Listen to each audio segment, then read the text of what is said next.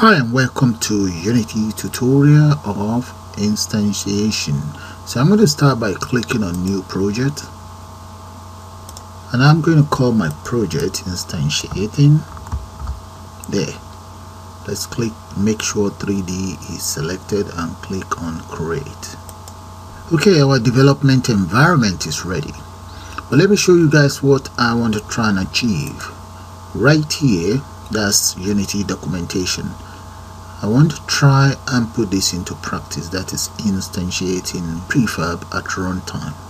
Okay, the whole idea is because prefab comes in very handy when it comes to instantiating complicated objects, such as GameObjects. So this is what I want to try and achieve in this very documentation here. Right down here, we don't want this. Maybe some other time, but this is what I want to try and achieve, and let me show it to you. That's the outcome. Okay, so we're going to end up copying these lines of codes here, right? So I might as well just go straight to Unity now and set it all up, then we'll come back and copy these lines of codes.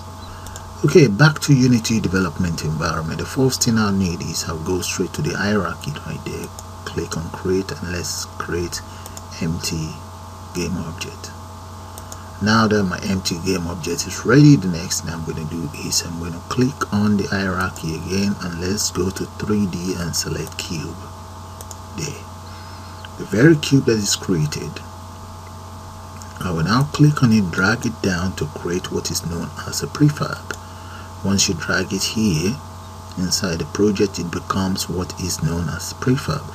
And as you can see, the color actually changes to blue. Now the next thing we want to do is go back to GameObjects, select it, and come right down here, the project area, right click on the project area, go to create, and let's select C# script.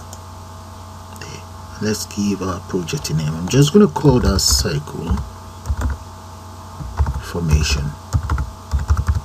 There, press enter.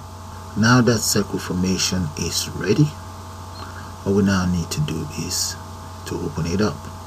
So make sure the script is selected.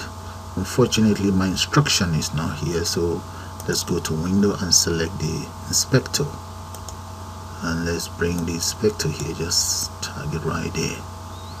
Now that this is selected, we can always click on new. Now that the script is selected, we can then click on open. Alright, the coding area is ready, but before I can continue, I will take you guys back to Unity documentation area right here. You'll take a good look at the lines of codes. Here, the first thing they did was they declare a variable, an object known as prefab, and there's another variable declare here that is an integer, which means 20 of the cube will be generated at this very radius. So what I'm going to do is I'm going to copy this from here. If you want, you can copy it from the comment area up to here. Okay, copy, and make sure you notice the function used is function start. Okay, I will now minimize that and come right here. Function start is already here, but although I've copied function start as well, so I'm going to highlight this and just get rid of this, delete, and paste the copied lines of codes in there. There we go. So that's all there is to it.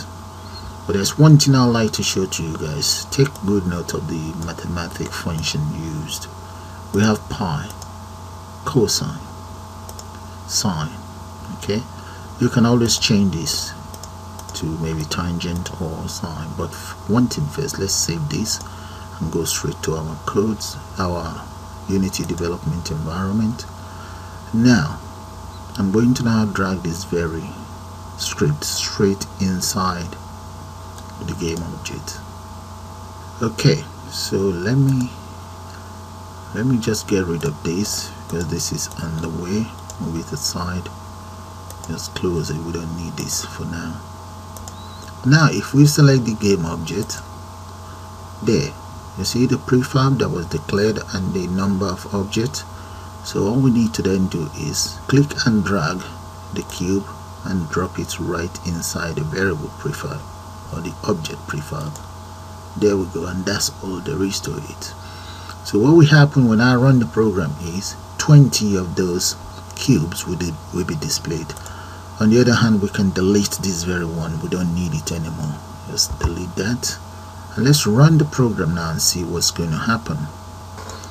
There we go, guys. You see that 20 of those are generated. I'm going to close that again. Let's run it again. There we go. You see, that's how you use instantiating to generate prefab. Makes life easy. One other thing that you guys can do is, once this is selected, if you like, you can change this maybe to about 40. Let's see what's going to happen with about 40. There we go. Look at that. More or less fill up the whole screen. So let's assume we change it to 10. You see what's going to happen with 10 there. Okay, so I think 20 is ideal. Right, so one other thing that you guys can do is, if you go straight to the codes, okay, we can change this to tangent.